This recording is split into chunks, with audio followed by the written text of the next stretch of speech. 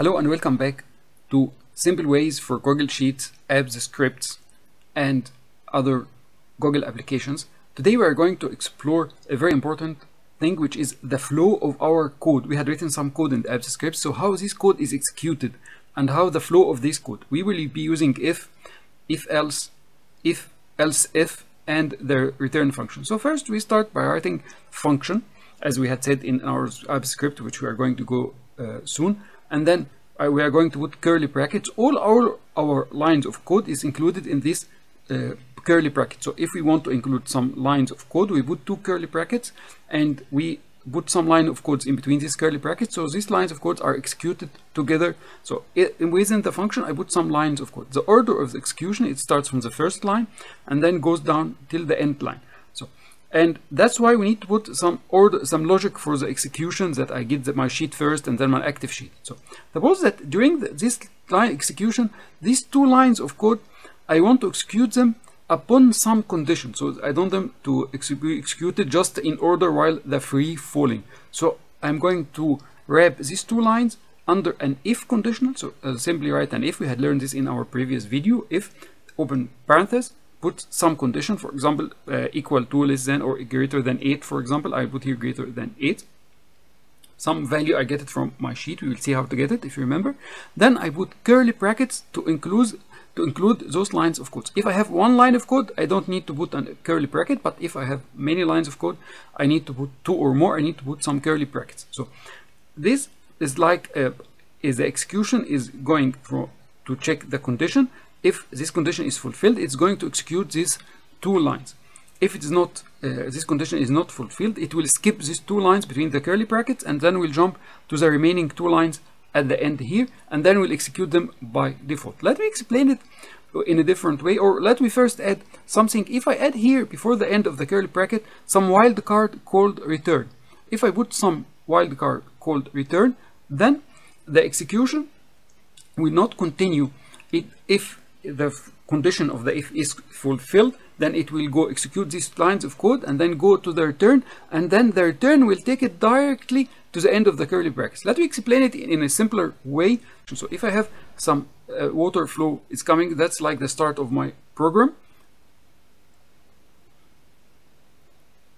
So my flow is flowing like here. Like here I can make a fork. So either it will move in this direction or move in this direction. So the selection of the directions of the flow will be with if. So if I'm putting an if the if condition, the condition inside the if is fulfilled, it will move and execute the code in this branch.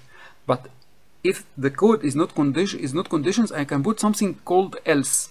Okay, if I put else, what does this else mean? This else means that if this condition is fulfilled, it will not execute the else and will continue to fulfill or complete the other lines in the program.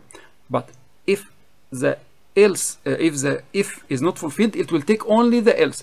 I can put even the else conditional, so it will be else if, checks the if condition and the else if condition. If both conditions are not fulfilled, the if and the else if, there will happen now here a jump, and it will go back to execute the remaining lines outside like this. Like I'm making a shortcut, it will go and execute the remaining lines of the program, which is outside the if, the group of codes for the if, and the group of line of codes in the if else, and then it will go to the end conditions. So here my flow will continue if the if is fulfilled this way. If the is not fulfilled, it will go to the else or to the else if to check its condition. Otherwise, if no condition is fulfilled, it will make a jump to execute the remaining lines of the code, and then we'll make an end.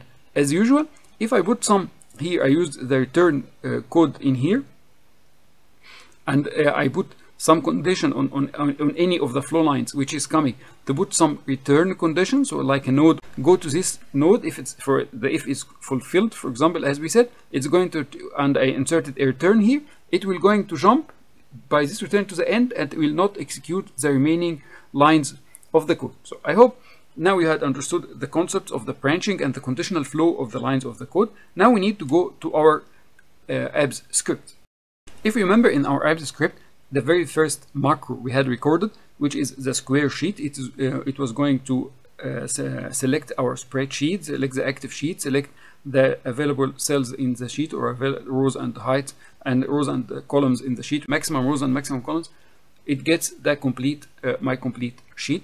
Then I'm going to set the widths and set the height and set the borders, and I can here, for example, add the one line if you like to make many conditions and to see how the flow of the conditions. For example, then I will select my sheet, and then I will get active because I had activated some range here, so I'll get some my active range, and then dot I will set background. Then we will check the background selection is using string representing the colors, so I will use yellow, for example. Okay, and as usual, Control S. If I turn back to my sheet, our famous sheet we are explaining using it, so and then extensions, macros, and I run my square sheet macro. If you remember, it selects the area of the sheet, turn it into squares, put borders, and then put some background to this border. So if I need to control that, Control Z to return to the original condition of the sheet. And then if I return back to my macro, that's how we are saying that that's the flow of the code. It's executing line by line, line by line, line by line. It's first selecting a range, making it square, and then making setting the borders, and then setting the background to yellow. If now I need to control this flow, so it's not do not execute all these orders or all these actions, it executes part of them based upon the conditions and part as flow. So the first thing we can add, for example, I will add here an if condition. I will use my sheet, and then I will get a range. Okay, for example, I will select one of the cells from my range. I will select the first one, which is this one. This one is, for example, that's F and 5, so that's the A1 notation. So F5, and then after setting it, I need to get the value inside it, so I'll get value. Okay, and then open parenthesis. So now I have in my hand the value, which is 102. If I compare this, if this, for example, I put is less than 100, for example, now it's 102, so it will not be less than 100, so this condition will not be fulfilled. And then I need to enclose, for example, making square brackets. I will enclose this, making the cells into squares and putting border to them. I will enclose them in curly brackets. So I mark this area, and then I put shift curly bracket. It will enclose all this in curly brackets. Simply if I put tab just to make indentation, so it's I can read it with my eye that this group of lines follow the if condition. You can see here that's the starting of our curly brackets, and that's the end of our curly brackets, so you can make it clear like this. And then Control S, don't forget the Control S. So if the condition is fulfilled, this means if this value is less than 100, it will execute this line. Otherwise, it will continue like water flow and execute the remaining line of the program, which is making it a yellow background. Okay, and then I make Control S, and then I go back to my sheet and extensions, macros, and I execute the square sheet. You can see that it had made the selection, turned the background to blue, but it didn't execute the lines in the middle of the code, which includes the making it square and making it into brackets. So suppose that now I need to add to it. So here I can put here, for example, I can separate this one, for example. I will put closing curly brackets here, and then I put here an else condition. So what does an else condition here means? Else condition means here, if this if condition is not executed, it will execute this one. So here it's like the fork. It will execute either this, the if, or the else. It's obligatory to execute one of them. If else means it is obligatory to execute either the if or the else. Okay, so if the if is not fulfilled, it will execute the else. Then I will save, and I go to my datasheet again, Control Z, so I return to my original. Okay, and after returning to the original, I will go to my extension, macros, and then square sheet. Okay, it makes the selection, put the borders. You can see that now the borders are included, but it didn't, and then it makes the background. It didn't turn the sheet into square sheets because the if condition is not fulfilled. The if condition is not fulfilled, so it's obligatory to go to the else, and it executes the else and then continue executing my sheet. So what if I put here else if? Then for the if I need some condition, so I open my parenthesis and I put here some condition. I will get my sheet dot get range. We select the next one, so I will select F6, for example. We used F5 before. Then I will get the value. Now I have in my hand the value of which is in F6. Then I need to compare the value of in F6, for example. I make it if it is greater than 110. I don't have any values greater than 110. So here it's checking the if, and then after checking the if, it's checking the other condition. So that's upon the if is not fulfilled, it will go to check this condition. If this condition is not fulfilled, it will continue its program by default. Okay, and but if it includes if this if is fulfilled, it will not go to the else if. Okay, so that's very important to notice. And now I'm having both of these conditions are not fulfilled. So we go back to our sheets, Control Z to return to my original sheet, and then extensions, macros, and then I run my square sheet. So it only made the background to yellow, which is the last step in my sheet, because both of these conditions are not fulfilled. Now, suppose that I need to execute the else if, okay, and then I put this less than 110. So this condition will be fulfilled because all my values are less than 110. And here I will add my wildcard, which is return. Okay, so what happens here?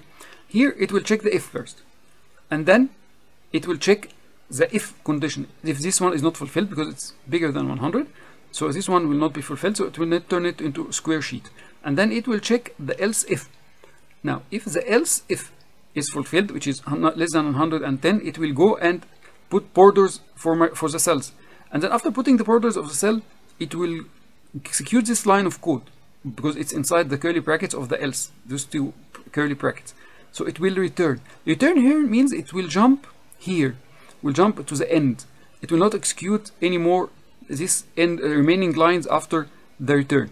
Okay, so be safe. And now we go back to our sheet. Okay, Control Z to return to the normal sheet again, and then I go to my extensions, macros, and I run my square sheet macro again. Now it checks for the conditions. It put the borders, but it didn't execute the last line of the program. It's not inside any, this last line is not inside any conditional or else or whatever. It's just written, so it should pass to it by the normal flow of the code, of the lines of the code. But because it's here, I added here a return, and this return, wildcard called return, was executed, then it will jump to the last line of the code. The return terminates the execution of my function. Now I hope you had a wealth of information about controlling the flow of the code in your program. It is not necessary that you need only in this, in the apps script, any code is executed in this way. It's direct flow of the lines. It executes the lines from here, from the first line till the end line, unless you have some functions that controls, or some elements that controls the flow of your code, like the if else, or if else if, and the return. Okay, that's only one way to control the flow of our codes. We are going to see more ways in the coming lectures. Subscribe, see our previous videos, spread the informations, leave us any notes if you like to ask some questions with these videos. You can find in the description a wealth of information about our trainings on Udemy, our trainings on Tutorial Point, and also our services on Fiverr. We can help you with correcting your functions, your apps scripts, creating automated functions for you, creating scripts for you. You can find all these links in the description box. So join, subscribe, check our functions and services and trainings. See you with more simple ways for Google Sheets, apps scripts, and other Google online functions. Thank you for following.